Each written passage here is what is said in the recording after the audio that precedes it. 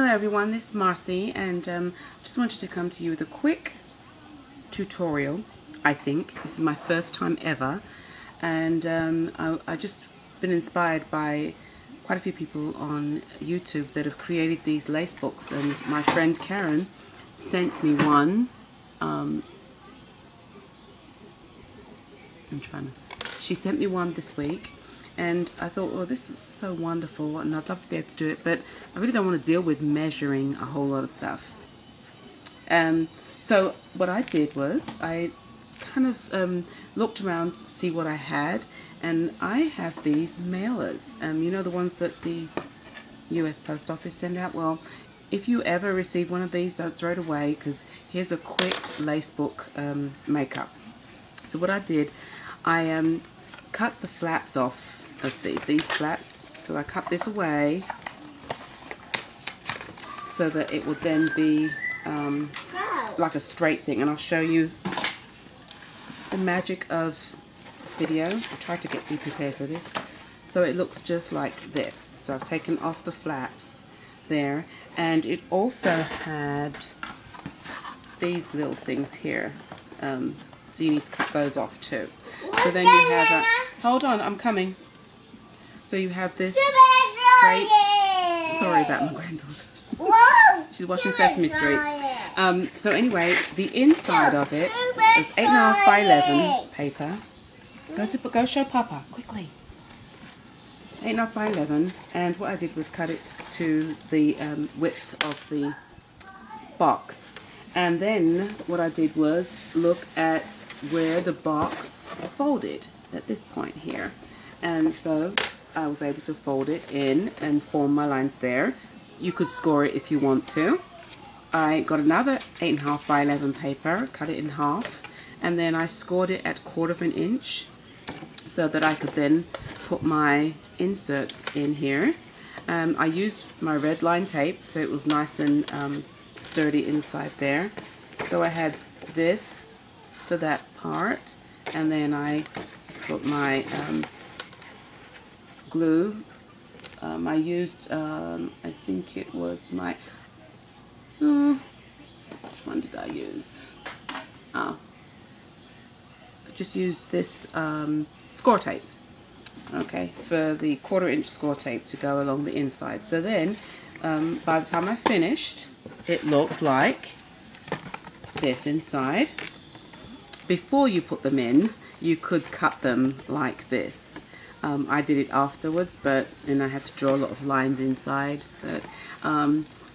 So it looks just like the booklet now, and it took me just a few minutes. So now what I have is this beautiful lace book that I can decorate before. I can decorate it before, and then of course glue in my pages. But then it closes beautifully like this, and you could use Velcro here, or you could use ribbon like Karen did, and wrap it around the whole book, and it's perfectly no measuring hardly, you know. Oh, I love it. So if you really want to know a little bit more about it, I'm not a tutorial person, but I tried my best to kind of give you an idea of how I did it. But these are the smallest mailers that they have at the post office.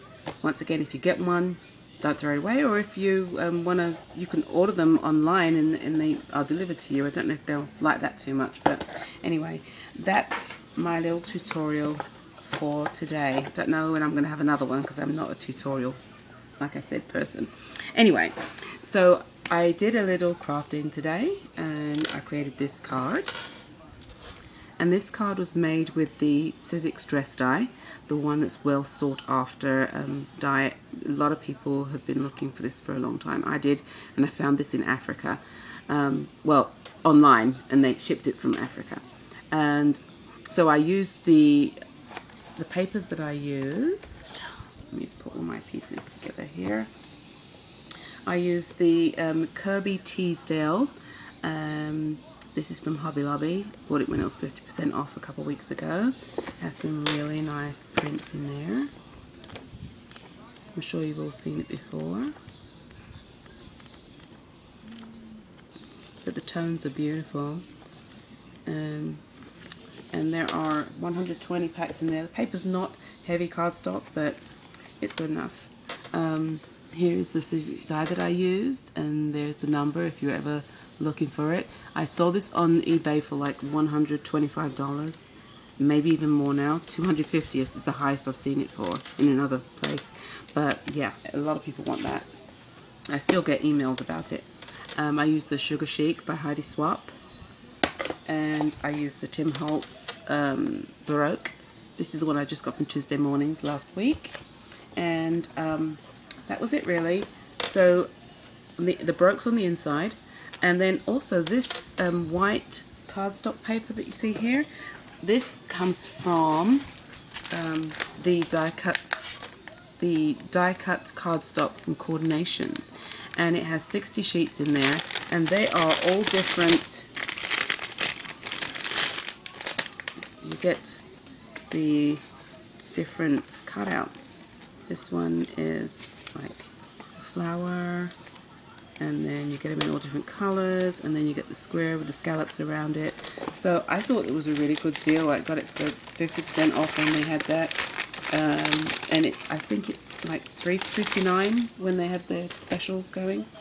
So yeah, I did the Recollections bling, Hobby Lobby trim, Martha Stewart butterflies, made a couple banners there, if you can see those. And that's the thank you sticker that I got from Marshall's, and there's a Recollection pearls there. This was actually one of the Hobby Lobby gemstones. You can see that's really pretty. And that's about it really. I distressed it with Victorian velvet. Okay, and that's it. Distressed it all around here, and that's it. I did do a little shopping. I did online, but I did go to Tuesday Morning, and this is a new one at Tuesday Morning. It's called 14, and it's by Crepe Paper, I think. Yeah, this is Crepe Paper, and it's 14. Got some really nice prints in there. I think it's Valentine's, so it's kind of cute. I love that page. There. My battery's about to die again. I don't know why this iPod's just not charging very much. Okay, and then that, and then I'll quickly show you CC Designs had some stamps on clearance, and these were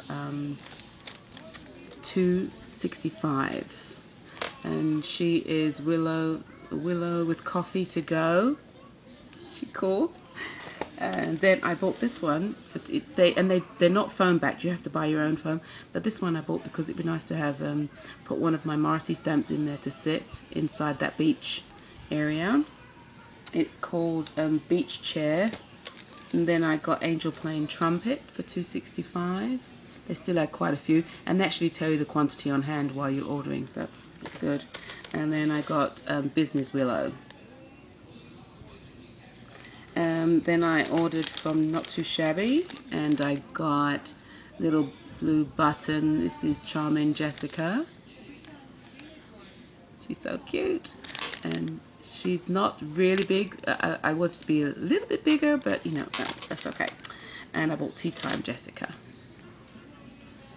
and these were $5.19, I believe, and it's from Not Too Shabby, and she sent me a little flower that my granddaughter seems to think she owns right now. But anyway, thank you so much for watching. I hope the tutorial helps, and if you have any questions, you can PM me. Alright, thank you.